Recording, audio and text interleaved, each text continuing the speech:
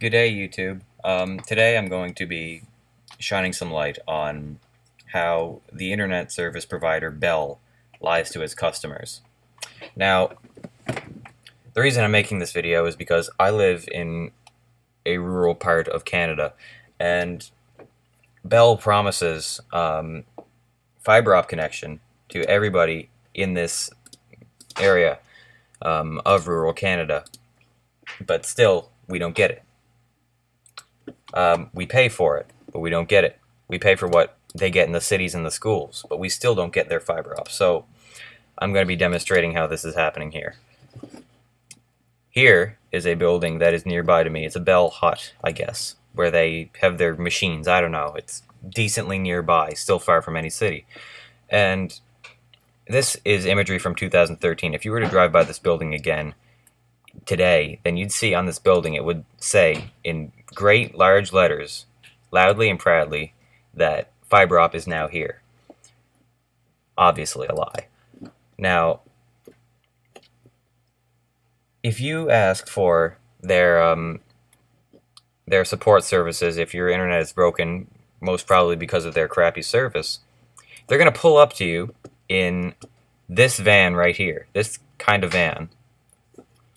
You know what it says? Fiber optic is here. Fiber optic is here. They're going to pull up to your house with the crappy internet that they provide and say that fiber optic is here, something that you're paying for and still not getting, which is just insult to injury. It smacks you right in the face. Now, I tried to get onto the Bell website to test my speed connection, and for some reason it's not working.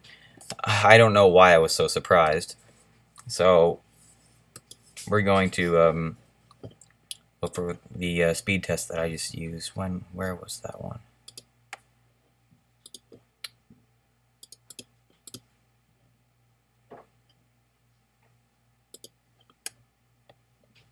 Test my net. I think it's this one.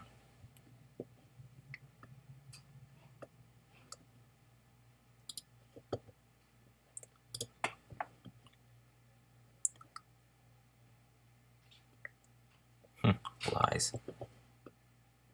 Now, where is that speed test? Internet.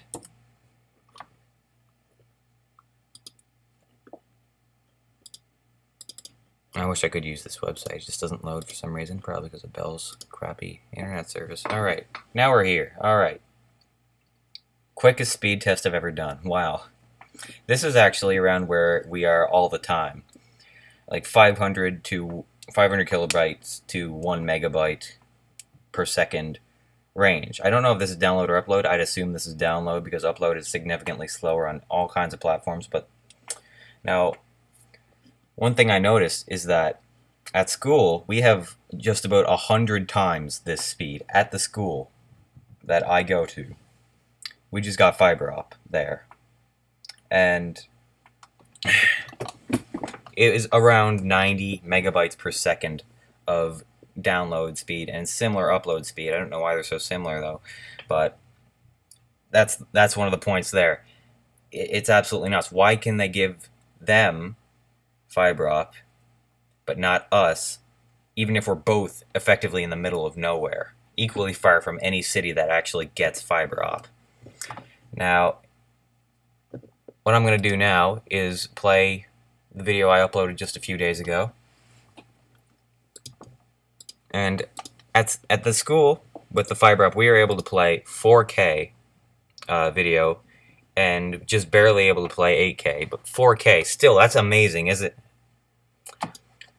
So we're going to set this to a 1080p, you know, peasant stuff, according to some people. And we're just going to give this a shot.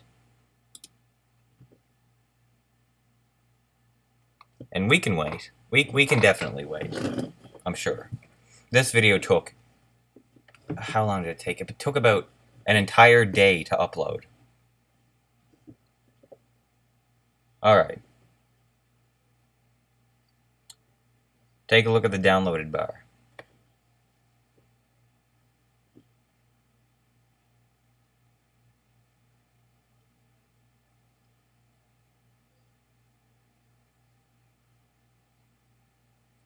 You have to be very, very lucky to be able to play 1080p at my house and at any other house in this area.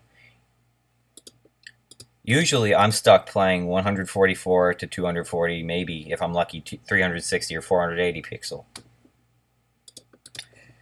Anyway, point obviously taken. This is a lucky day for me. I guess maybe it loads faster because I have had it on this computer, or I uploaded it myself, so I get priority or something. I don't know. But that's what it is.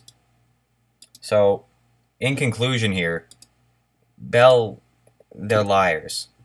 They don't give a single thing they promise to you, but they charge you for it just for using their service. Their crappy service that does absolutely nothing, and they add insult to injury by pulling up to you to fix your crappy internet connection that they gave you in a truck that says FiberOp is here.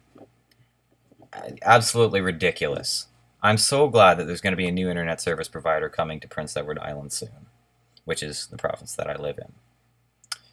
I'm so glad. We're going to be immediately switching to it. We had to switch from Bell to Shaw on our TV because Bell was we just couldn't have Bell. It just wouldn't work. Slow, staticky. It never worked for some reason. It's not the TV, because when we switched to Shaw, it was perfect, as if nothing bad was ever happening. So that's all I have to say. I can't really go any longer in this video, or else it's just gonna take another week to upload the video. So I'll just stop talking right here. Point proven, though. See you in the next video. Bye.